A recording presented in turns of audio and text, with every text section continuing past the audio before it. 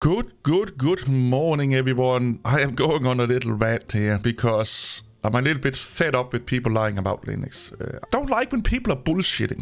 I don't like when people are being messy and lying about Linux because I want people to use Linux, but I don't want them to use it and have a false experience. Oh, sorry, not a false experience, expectation. So if I hype up Linux and you try Linux and it's not up to the hype, you will get angry and bitch and moan and probably never try it again. Where if I'm honest about it and say, this is what you can expect, this is the pitfalls and so on and so on and so on, and you try it and you're like, yeah, this is what I expected, you may stick with it. It's human nature. If you're a gamer, or if you want a product, it could be whatever fuck it is, and you're following the hype train on YouTube and stuff like that, and you get the product, it will never live up to the hype. You know, a new game, that's AAA game that has been hyped up for fucking years, you get your hands on, you will always get disappointed. Where a lot of times all those small indie games that you barely hear anything of, a lot of them are actually not that good, but you think they are really good because you're not hyped up for them. So you have no real expectation, or you are like, yeah, this may suck, but I'm giving it, I'm giving it a fucking good try. A good college try, as they say. And you figure out, oh, it's actually decent. That's a positive experience. You get what I'm saying? If you tell them the expectation or undersell it a little bit, they will have a good experience trying it out. Where if you oversell it or overhype it, they will almost always have a bad experience or not satisfied experience. And I will just go over the headlines here, okay? 9 reasons why Linux might catch up with Windows and Mac OS in 2023. It's not even might, it will not happen. Linux catching up, if it's going to happen with any major operating system, it's going to be done slowly over years. Probably a decade or so. We don't have a decade or so, in my humble opinion, as a Windows, Mac and Linux user. Android or mobile phones, tablets are going to take over the average consumer's life. They are going to use that more and more. Heck, Apple's computers nowadays is just an enlarged mobile phone or tablet. That's the technology behind it. But that's the future. A tablet or mobile phone you just put into a stand, and your stand has keyboard, peripherals, up your fucking wazoo, screens, graphic cards connected to it if needed with the graphic cards. And you basically run, like we are doing right now, we run something like Samsung Dex, something like that from a tab. That's the future. What we are going to do right now is we're going to slowly transition over to that by first making the internal hardware more mobile-like, if you want to, mobile tablet-like.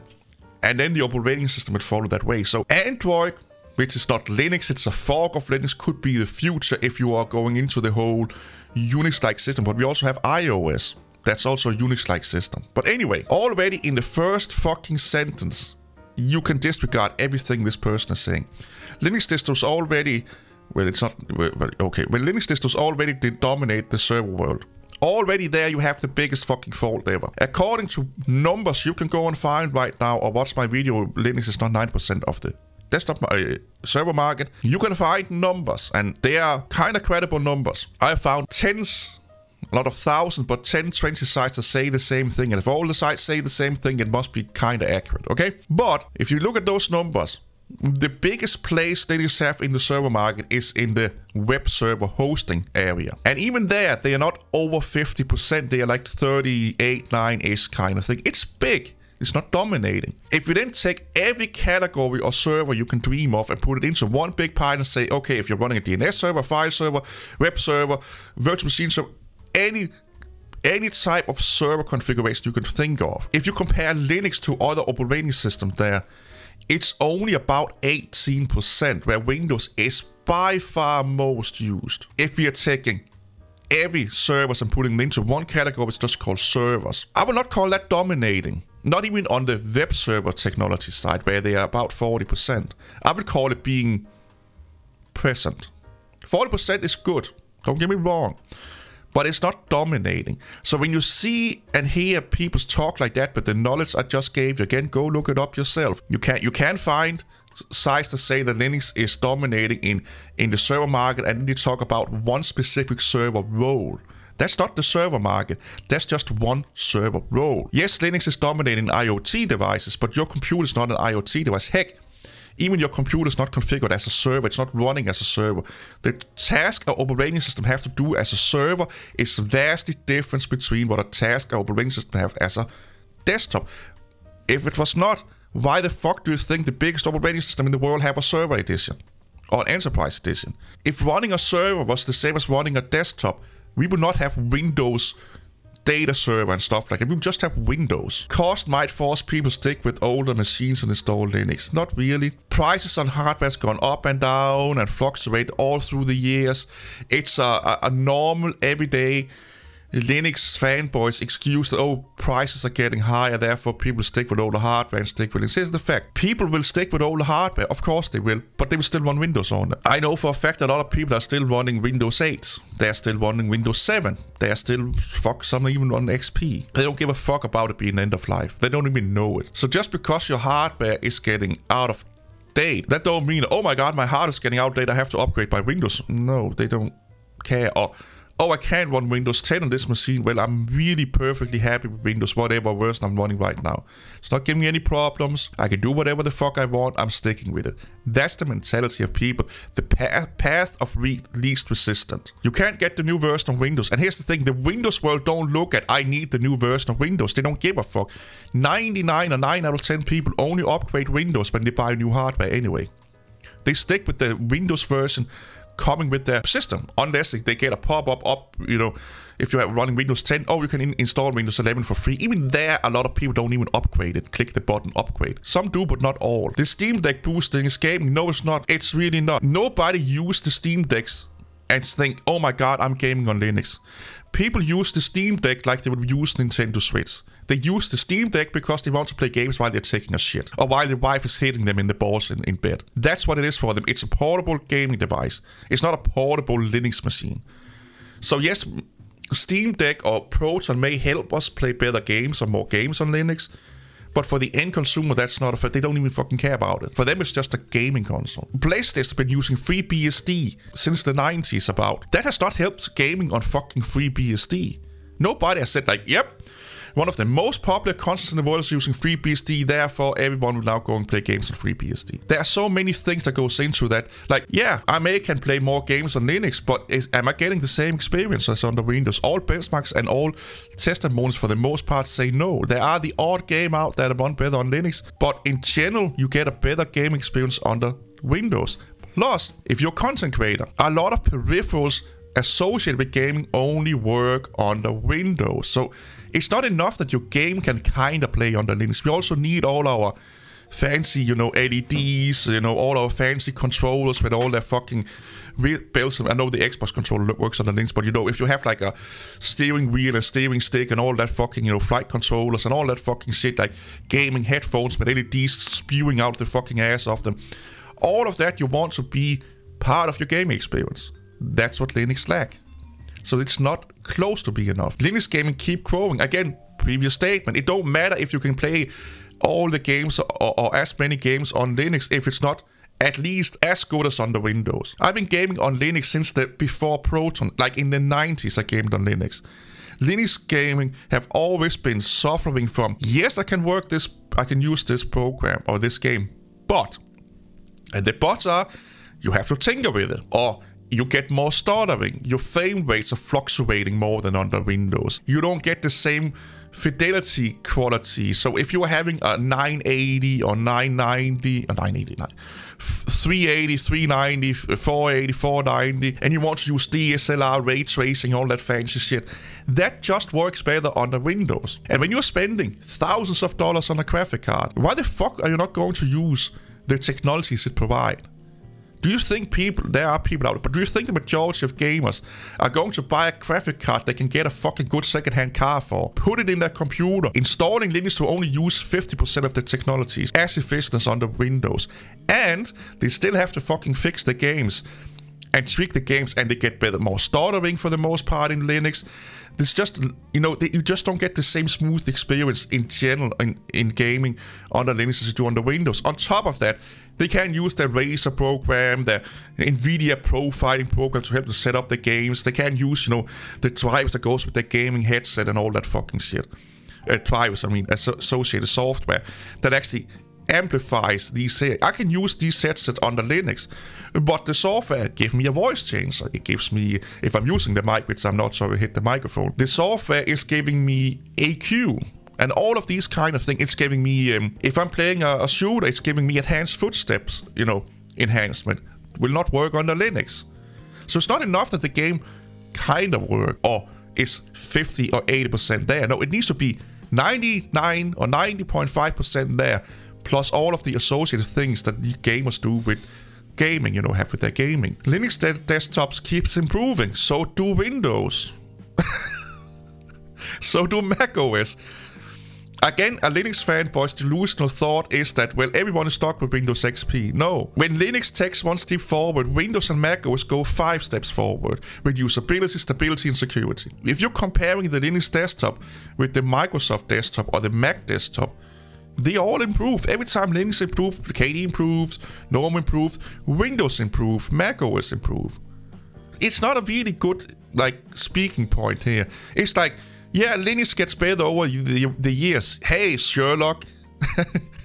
How many paints did it take us to come up with this fucking shit? Of course it does. Like, it would be a problem.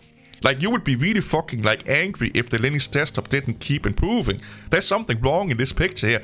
If you're still using KDE and GNOME and XFCE from the 90s, and it just looks still. Like, yeah, maybe you should get those brain cells checked out, my friend. Microsoft and Apple drop support for older version or OS version. Again, not a problem. Again, previous statement. People don't give a fuck. If they can use Mac OS X version that do exactly what they want, run the software that they want, or the Microsoft X version that is older, that do the exact what they want, and they can use the hardware they have with no problems whatsoever, they don't give a fuck. Humans take the path of least resistance. As that Saatchi Linux supports app, yeah, who gives, again, same fucking argument for why they're not going to do it under Mac OS. It's easier to try it out Linux than ever before. Yeah, it's easy to try it, but it's not easy to live with it. That's the problem. You can install Linux really easy. Now the real work comes. Finding alternative, learn a new operating system, learning new workflows and new programs that you have never used before. So not only are you learning a new operating system, you know, you're learning new programs, paradigms. It's like taking you and plopping you into society, like plopping you into like a hunter-gatherer tribe. Not only are you in a new country, you are in a new environment. You have to learn new languages. You have to learn new customs. You have to learn new ways of living your fucking life. Where if I take you and you already speak English as your second language, and I plop you into like New York or England, yes, it will be difficult for you. But 90% of what you did already where you are right now is comparable and translatable into living in London or New York. Oh boy. It's easy to run Windows app and games on Linux. No, it's not. And again, we have to emulate it. Have it been easy? So it's easy to run Windows app and gaming on Linux, but it's not as easy as on the Windows. We have to deal with Wine, we have to deal with Proton, we have to deal with, oh, this Proton version works good with this game, this Proton version works better with another game. Now, oh shit, I have to use the third-party Proton for the third game. How is that easier than on the Windows, where I just say, download, install, play the game? I could use this version of fucking Photoshop, but I have to use a cracked version, and I have to use this version of Wine with wine bottles and blah blah blah, where on the Windows I just download and install. Until Linux become I just download and install. Until it becomes like that with the programs people want to use. It's not even close to being comparable to Windows. Not even close. Chromebooks ain't going away. Fine, let's pretend Chromebook is Linux. Everything the Linux fanboy and this fucking article writer probably hates about Windows. Telemetry, data gathering, lockdown fucking environment, and so on, is 100,000 times worse on Chrome OS or Android. There's no operating system out there in the world and its associated programs that are probing your collective asses more than fucking Chrome OS and Android. They probably know when you're going to take a shit next time, or pee, or when you're going to fuck your girlfriend or boyfriend. They know what fucking thing you're going to buy before you do it. So yeah, let's run Chrome OS and Android. Fucking good argument, Linux people. Or the Linux fanboy. Yeah, let's do that. Let's disregard all of the things we yell and scream about Mac OS and Windows for, because it's running a heavily modified kernel version of Linux. Again, it's a fork, it's not Linux. When people come in with this argument here, I can't stop laughing at them. It's like, you do know that it's worse than running fucking Windows, and there's a lot of proprietary shit in Android and Chrome OS. Linux is strong in 2023 and beyond. No, it's not. Linux have not shown any significant growth the last 20 years. Linux is one of those things, it's slowly, steadily growing. A few, not even a percent a year, but a 0.0 or 0.1% per year, where Windows and Mac is like all over the fucking place. If I gave you $100,000 and said you have to invest in those 3 operating systems, meaning that depending on what the market share is in 10 years, you will get that market share percentage on top of those $100,000. So if I gave you $100,000, say if you're investing in Linux and Linux is, let's say, 5% in 10 years, you will get 5% extra return, 100,000 plus 5%. If Mac OS is 20, you'll get 100,000 plus 20% of those 100,000 in return. You get the idea here. I would bet that 99.9% of people say, yeah, I'm betting on Windows, because they will almost get fucking, 80% return, like 100,000 plus 80% in return. For Linux to have a chance of competing with just Mac OS on the desktop, the desktop market share for Linux has to drastically increase. And I'm not saying like, oh, let's go up to 5%. No, it has to go from where it is now to like 10%. And it has to do it really fucking fast. So please stop fucking lying about Linux, okay? You are doing a disservice to the Linux community and to new potential users. If you're lying to them or exaggerating Linux, you will, 9 out of 10 times, give said person a really bad experience. This article here, if someone that was not technically inclined, was not that well versed in the whole operating system fucking thing, they will read this and be like, fuck it, I'm going to install Linux because it's fucking amazing. It's like a apples to apples comparison to Windows and so on and so on. They nuke the system, they run Linux, they will get their balls twisted and get angry and yell and scream about this author telling them to do so, and they will never read a fucking other article for them again, and they will probably never touch Linux again. That's the most common experience that you can get if you believe stuff like this. If this is what you believe when you go into Linux, you believe everything said in here, you will be disappointed. You will be disappointed. It's just how disappointed, and can you live with how much disappointed you get. So round out there, I know a lot of people say, oh, we need Linux pre-installed on computers because that will then make Linux take over the desktop market. Linux has been pre-installed on laptops and computers since 2008-ish, if not even before that. That's over a decade. You have been able to go onto the internet and buy pre-installed Linux laptops and computers. It's done nothing to the Linux desktop market. Heck, Linux has even been sold in massive stores around the US of A. Good old freedom country. It has done so much for the adoption rate to Linux. Go look up GOS, GPCs, CentOS, Linspire, Lindos.